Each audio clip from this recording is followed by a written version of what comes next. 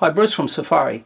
Yesterday we talked about the new synchronous hybrid alternator that we have here, permanent magnet with the inverter on the back here being driven by Scotty. This has got a power of 10 kilowatts peak to 40 amps at 48 volts.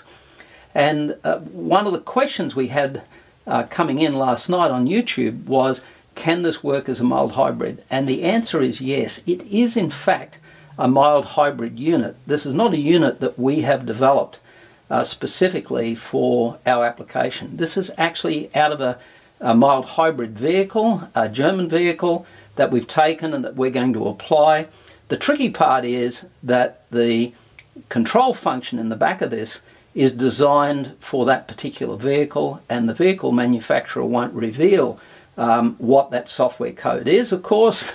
So what we've had to do is change the firmware in the back of the unit and change here, or update what we're doing in here in our software stack so that we can drive the unit. So this is a stock standard automotive unit designed for a vehicle to be run by the vehicle's ECU. Now it is natively set to run as a mild hybrid. It will in fact do 10 kilowatts for 20 seconds at high temperature. And that's enough for some hill climbing. It gives you a real acceleration boost. It can also do the start-stop function. It can put in quite a bit of torque. The manufacturer says that this product will give a fuel economy benefits on what they call the WLTP cycle, which I think is the test cycle, of about 6%. Now to do that, it's got to read the engine can, and when it's braking, we want maximum power coming out of this. And then when you're doing the hill climbing, we want it to go into reverse to assist the engine. So we haven't done that software stack in here yet. Last night I read the requirements in here, the software requirements. I've read the file in here on what we've changed it in the back, and I believe we can do it. We've just got to get it done. So I'm talking about what we can do, but we haven't actually done it yet. We can take the power out of here easily, that is done.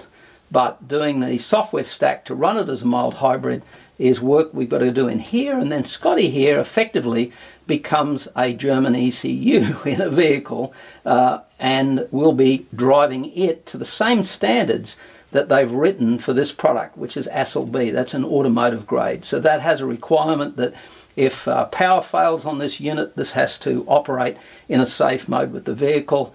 There's a whole set of strict requirements there that we have to meet as well. So I expect that that's a project that we will embark on once we get a customer, what I call an innovation stakeholder, who wants to test that with us. Then we will be able to put that in and give that a go. How good's that?